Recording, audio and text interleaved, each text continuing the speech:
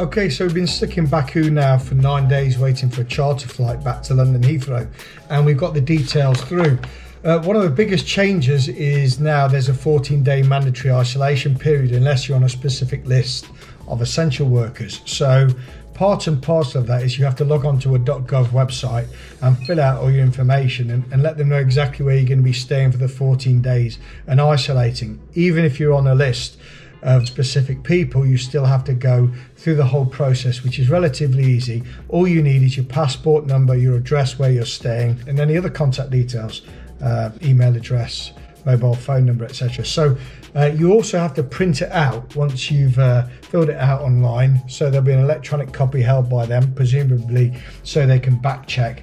In addition to that, if you are an essential worker, you should have a letter from your employer. So I've got my letter here that shows that I'm engaged in an essential role, and as a result, thankfully I won't have to self-isolate for 14 days. However, I will be engaged in social distancing and being smart about it. I'll show you a quick link and I'll talk you through the online process, but it's really not difficult. As long as you put in your username and your password, you can revisit that website and put in information as you know it. So flight numbers, flight arrival times, etc, etc. Okay guys, so here we are on the UK government COVID-19 website. From the 8th of June 2020, you're going to have to fill out an online form just to confirm where you're going to be self-isolating for the first 14 days after you arrive. You just have to fill out all your own personal information, things like email address, create a password so you can revisit the website if you don't fully complete the form.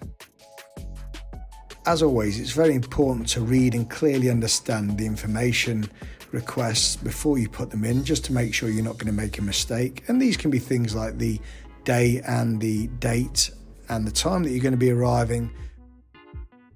Now, please note, you cannot fill out the form completely until it's less than 48 hours before your departure. And then further on, you'll be putting in your home address and your correspondence address, which may be two different locations. And when you've completed the full application process, the website will send you a copy of the document that you filled out in PDF for you to print out. And that's the process in full. Pretty straightforward, nothing to worry about, and it probably took about 5 minutes to complete. Hello. So we're at Baku Airport now, Terminal 2, and how many people are on the flight? 47. 47 on this flight, and it's a A350 Airbus. Probably have about 300 on usually. Yeah. Something like that, so we'll see what the spacing's like when we get on there. So we're going down the Sky Tunnel now, and we've been asked to keep 1 metre distance. Everybody's wearing masks, which is good, and it's been well controlled.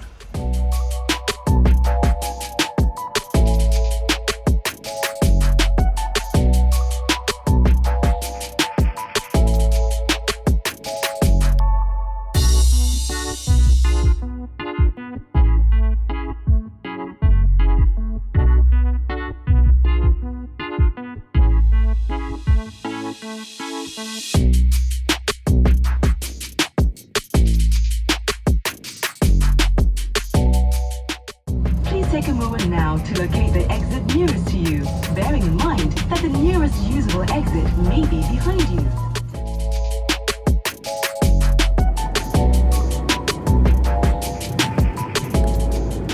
Good 5.5 hour flight, yeah? Kind of early.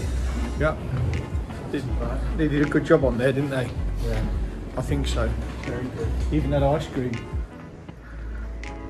Place is empty.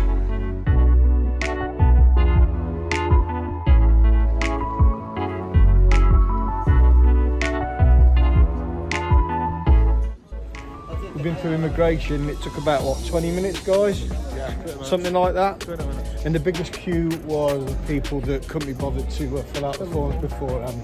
So it was a pretty smooth service, and I think not so bad considering this is day 2 that they've been doing it for. So well done.